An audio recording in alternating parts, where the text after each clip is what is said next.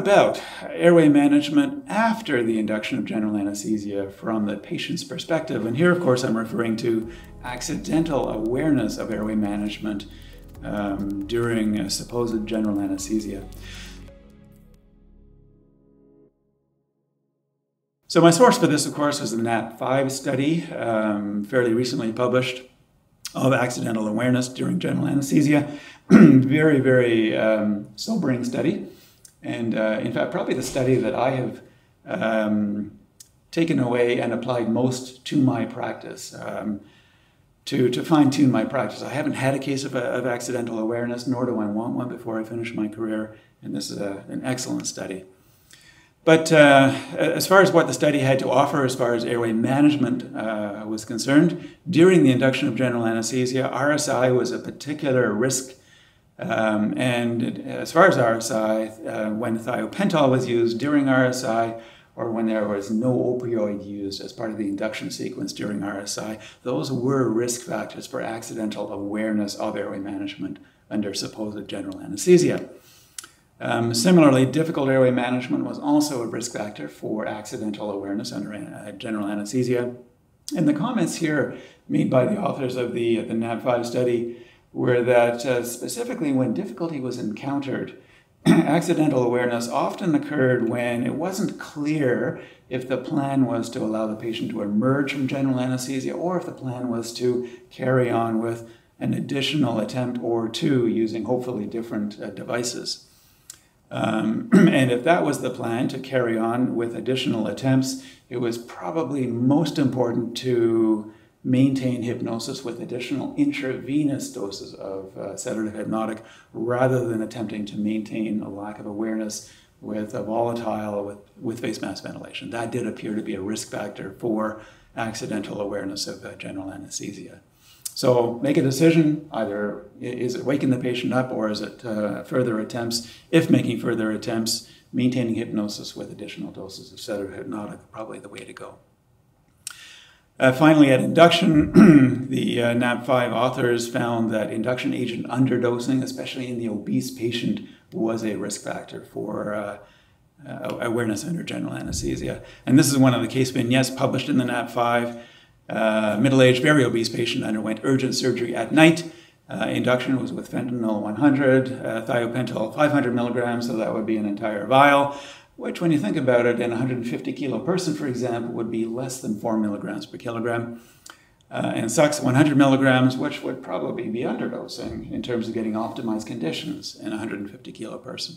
Unexpected difficulty with intubation. After repeated intubation attempts, no further drugs were administered. The case was abandoned and the patient awoken. Unfortunately, the patient did hear discussion about intubation difficulty and instruments in his mouth, felt instruments in his mouth, and was unable to move. So it must have been horrible for the patient, again, probably relating to medication underdosing for his body habitus. So again, risk factor for accidental awareness during airway management. Lastly, as far as airway management, accidental awareness during emergence and extubation, comments were 20% of all of the NAT5 cases occurred during emergence and extubation relating to airway management. Residual neuromuscular blockade at the end of a case appeared to be a risk factor, or premature ending of anesthetic agents before a return of full neuromuscular function. Non-use of the nerve stimulator was a factor in most of these cases. So prevention, obviously, important to ensure full return of full motor function before emergence and extubation. So that, of course, is 90% return of train of 4. It is most important to use nerve stimulator in 100% of patients who receive neuromuscular blockers. I'm afraid in Canada it's not ubiquitous. I worry about that. There's no reason for that. I consider it just pure laziness on the part of the clinician to not use a nerve stimulator.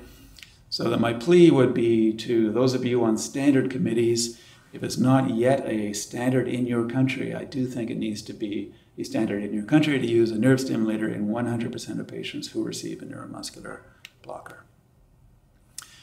Finally, then, let's talk about the patient's perspective after the operation is complete. And here, of course, I'm talking about side effects and complications relating to airway management.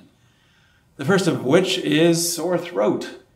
I have to admit, I am always impressed that I can deliver a patient to the recovery room after being assaulted by a surgeon with sharp objects, and yet the first comment that they make on arrival in the recovery room is, "My goodness, I have a sore throat."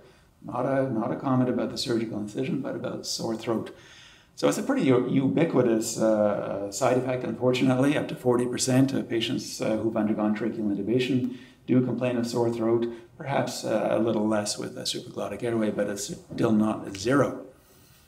Nice review article by Dr. Karim El-Baghdadli, recently published in Anesthesia 2016. He did a systematic review of the literature and was able to glean down a number of recommendations for the prevention of sore throat, one of which was for the use of a generally smaller endotracheal tube if you have the choice. Cough pressure monitoring in all patients, and I must say I do this in my practice, so any intubated patients I do monitor the cough pressure and adjust it appropriately, and similarly I also like to adjust the cough pressure of my supraglottic airways to an appropriate cough pressure. Prevention of sore throat, the use of neuromuscular blockers for tracheal intubation, unless it's a good reason to not do so. Use of a bronchial blocker instead of a double lumen tube was associated with a lower occurrence of sore throats. And a number of studies that have looked at the effect of topical lidocaine or topical steroids or topical NSAIDs, they generally do show a beneficial effect, but not always. So sore throat. Let's move on though to perhaps more serious complications arising from tracheal intubation. One of which is a retinoid dislocation. So this is a fairly significant complication that can occur. Risk factors for a retinoid dislocation, I think it's fairly infrequent, but difficult intubation is a risk factor. Not using a stylet in a tube is a risk factor, perhaps relating to the multiple pokes at the larynx might then take to get the tube to go into the right location. Low BMI, funnily enough, is a risk factor for a retinoid dislocation. And in one of the articles I read, it speculated that this might be in the rheumatoid arthritis population who may be at risk of cricoretinoid arthritis, and that might put them at risk in turn of a retinoid dislocation. And bariatric procedures are a risk factor for retinoid dislocation, probably due to the use of that great big bougie down the esophagus. Recognition of retinoid dislocation, hoarseness especially, and persistent sore throat. I worry about this a little bit, especially as more and more procedures get done on an outpatient basis. Unless we follow our patients up, we might miss the persistent hoarseness occurring for days and days and days. It might be symptomatic of an retinoid dislocation. So probably a good thing as a system issue to make a follow-up telephone call to the patient postoperatively. If it's suspected, of course, prompt referral to an ear, nose, and throat surgeon is mandatory or advisable, so that he or she can do nasopharyngoscopy to rule in or rule out a retinoid dislocation, because for optimal outcome, surgical relocation of that dislocated retinoid does need to occur within 3 weeks. Prevention. You know, honestly, I worry here that in the era of hyperangulated video laryngoscopy, where some clinicians, not all, might encounter difficulty getting that tube to the larynx, that we might see an increasing incidence of a retinoid dislocation. So I do think it's important to train up all of our anesthesia intensive care staff in optimal technique in getting optimal tube delivery to and through the larynx when using especially a hyperangulated video laryngoscopy blades. Postoperative complications, teeth or dental trauma, obviously poor condition of teeth or dental restorations, capped teeth, crowned teeth, especially the upper central incisors, a risk factor for dental damage. Difficult laryngoscopy and intubation, obviously a risk factor. Oral airways used as a bite block is a risk factor for dental damage. In fact, I did a medical legal review of a case with damage of the teeth some years ago, and what I found out, at least in the literature at the time, is that biting down on an oral airway used as a bite block at the end of the case was a higher risk factor for dental damage than was laryngoscopy or intubation. So prevention here, I use nothing but a rolled gauze as a bite block, And if I do have a patient presenting now for surgery who does have dental restorations done to the, especially to the upper central incisors, I do go immediately to a hyperangulated video laryngoscope blade, where I do feel there's a little less risk of perhaps pressure on the upper teeth or levering against the upper teeth. Finally, in this talk then, in terms of postoperative complications, I do wish to address injury to the palatal glossal arch. Again, a complication occurring now with the hyperangulated video laryngoscope blades in particular. This is not a serious complication, but it's certainly one that makes you look bad to the patient, and you look bad to your colleagues and to the ear, nose, and throat surgeon, to which the patient then gets referred for repair. So it's a particular risk, I believe, when the dedicated rigid stylets are used in an endotracheal tube for video laryngoscopy, especially hyperangulated blade video laryngoscopy. This review in 2017 brought together 23 case reports that have been published in the world literature on this injury occurring. I think 23 separate case reports are a lot on any complication anywhere in medicine. And I worry that 23 published case reports translate to 2,300 occurrences in real life, or even 23,000.